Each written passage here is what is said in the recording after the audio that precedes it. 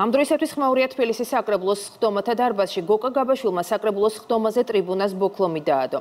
ნაციონალური მოძრაობის წარმომადგენლები საკრებულოს სხდომას ბოიკოტს უცხადებენ და ამბობენ, რომ საკრებულოს თავმჯდომარე გიორგი ტყემალაძე 18 ნოემბერს საპროტესტო აქციის დროს დაკავებული ირაკლი ნადირაძის საქმით არ ინტერესდება.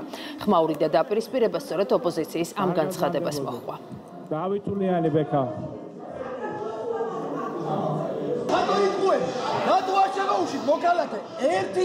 როცა თქვენი კოლეგა, რომელსაც ესალმებით, ხელს ართმევთ,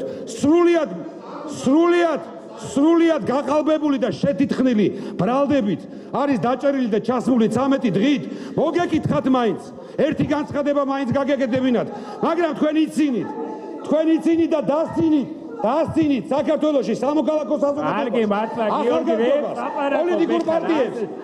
და თქვენ იცინეთ, მაგრამ ამის კომფორტს არ შეგიქმნით, რომ ამ დარბაზში სიმბოლურად მაინც არ ნახოთ სიმბოლო ამ პროტესტისა. მადლობა. ეგ ინდოდა ეხა რაღაცა.